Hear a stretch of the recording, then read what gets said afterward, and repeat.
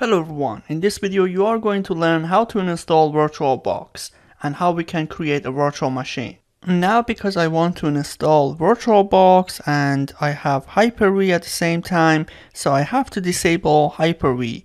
Well, by using bcdedit command, this command basically we can turn off the HyperV and we have to restart, and then we can use our VirtualBox. And if we want to go back to the HyperV, we have to type this in the command prompt, elevated command prompt, simply cmd, right click, run as admin, and then typing the following command. Let's say if I want to turn off, we can just simply copy and type this command. And to turn back on for the HyperV, we can just simply type this command. So first, let's go ahead and download VirtualBox. We have to go to the virtualbox.org.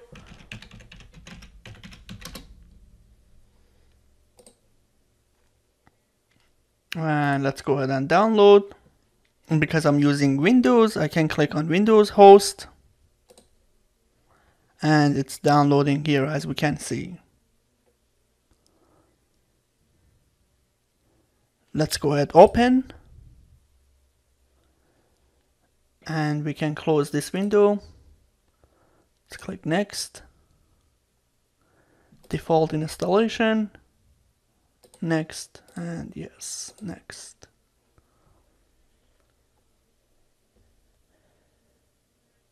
Alright, installation finished. Let's go ahead, click finish.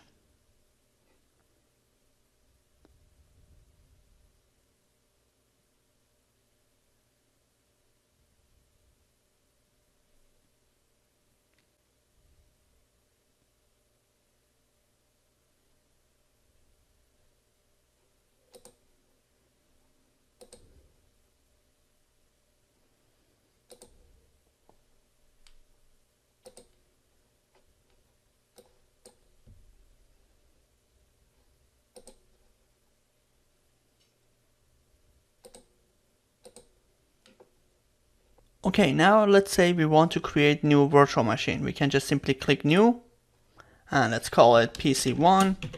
And if this is Windows 10, this is the default directory where it's going to store this virtual machine.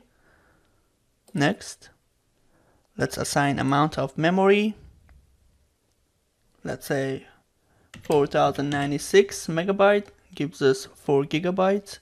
Next, and we want to create a virtual hard disk, so this is already selected. Let's click create. I'm going to use the extension VHD for the virtual hard disk. Next, dynamically allocated, selected. It's basically when the data moves to the virtual hard disk, then it will take space from our physical hard drive. If we assign fixed size, it will take space right now from our physical disk.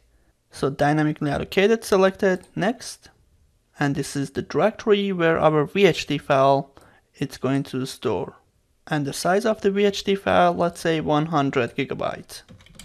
And remember, it's not taking 100 gigabyte right now from the physical disk because we said dynamically expanding.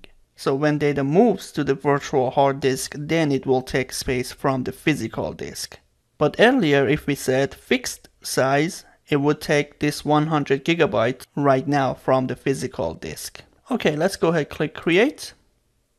And this is our virtual machine, PC1. And I'm gonna go ahead use it for a client PC and install Windows 10. So here we can see the settings. We can just simply highlight the virtual machine, which it is already selected, and then click settings.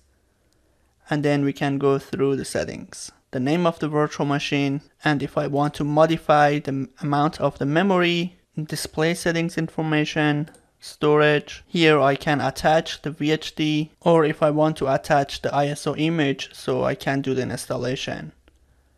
Which for this video demonstration, I'm going to go ahead and use ISO image, which I downloaded earlier. So simply going to, let's say, Windows 10 eval. And going to the Microsoft website, And here, as we can see, Windows 10 Enterprise Evaluation Edition. So I downloaded already the ISO, and I'm gonna go ahead and use that ISO image. So here, when we go to the settings of the virtual machine, when we go to the storage tab, and then when we click on this DVD icon, then we need to click here and then choose create virtual optical disk. So let's go ahead and click add. Here we can see Windows 10 ISO image where you downloaded, right? So go into that directory and add the ISO image. Open. And making sure Windows 10 is selected, and then click choose. And then OK. Now we can start our virtual machine. So simply click start. As we can see, it is booting from the ISO image,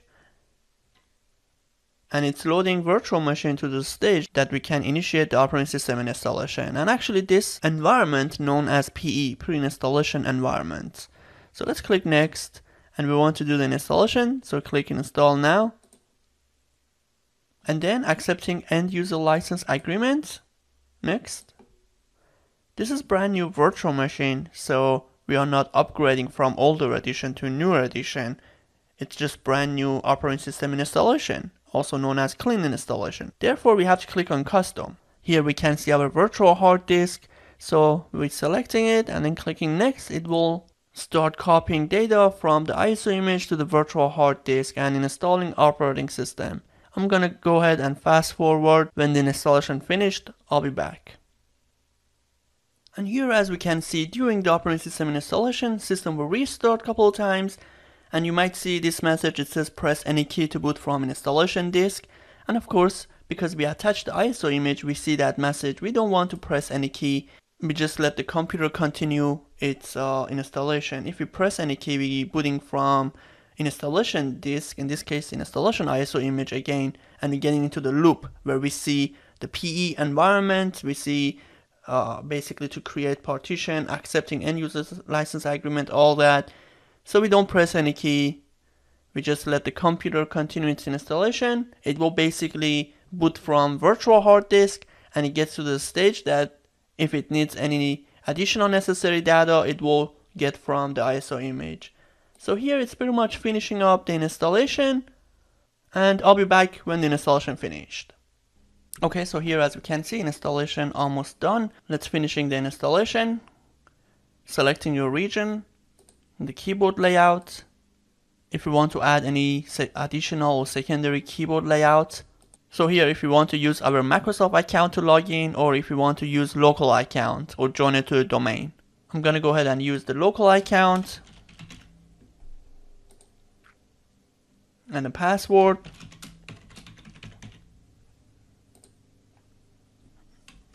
Confirming password. Creating security questions for this account.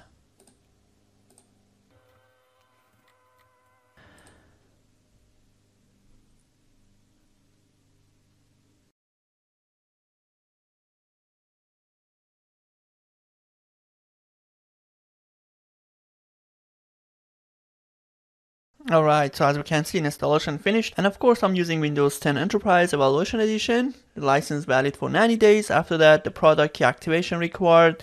So for this video demonstration, how to install VirtualBox and create virtual machine, and then how to attach ISO image and install an operating system, in this case Windows 10, on a virtual machine using VirtualBox. If you have any question, leave it in the comment section. Thanks for watching, and to see more tech videos like this, please subscribe to our channel. Thanks again and have a good day.